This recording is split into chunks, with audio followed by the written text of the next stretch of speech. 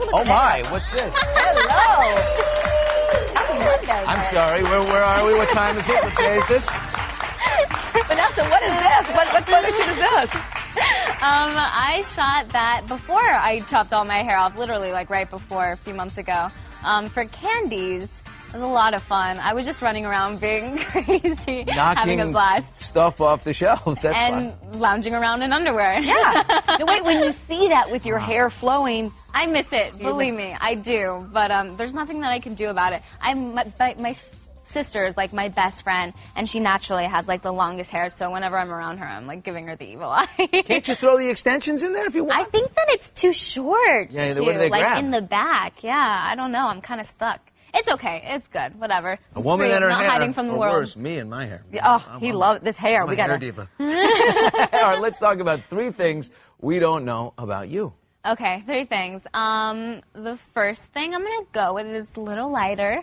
I love music festivals. I wish that I could just live in a music festival and run around barefoot listening to live music all day, every day. Now, what kind of festival? More Grateful Dead-y? Is there a certain type of music you You mean like gravitate towards? Bonnaroo is Yes. a big one? Yeah, I love Coachella? Coachella. I've gone to Coachella for the past 3 years. I'm going to one in San Francisco next month.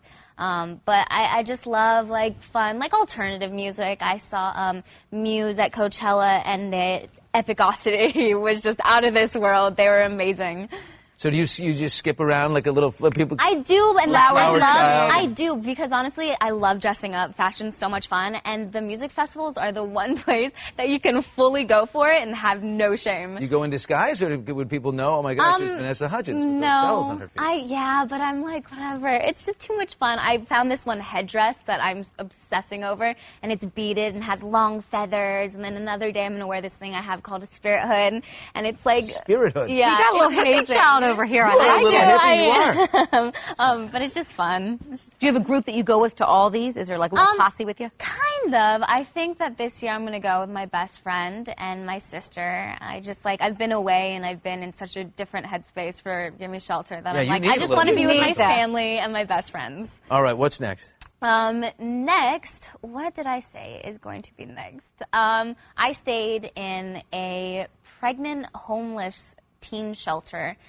for about 2.5 weeks before we started filming the movie, which was very crazy and very interesting, and kind of made me obsessed with babies. Whoa. Yeah, because they're like running around. To get ready around. for this role, you did this. Yeah, so I could get to know the girls, and like they were so amazing and really let me into their head, and like took me through their struggle and like what they've done and how they're at the shelter now. But did they ask you any crazy questions? Were they like wanting to know about your No, career? that's the thing that was amazing and so humbling. Is like they don't care about the celebrity, you know? This is real life. These girls are just trying to get by. They're looking at an extra pair of hands, like, hey, can you help me like with this? that. Can you help me with that while you're here? It's real. It's like real people. Final thing, what do we not know about The you? final thing that you wouldn't know about me is...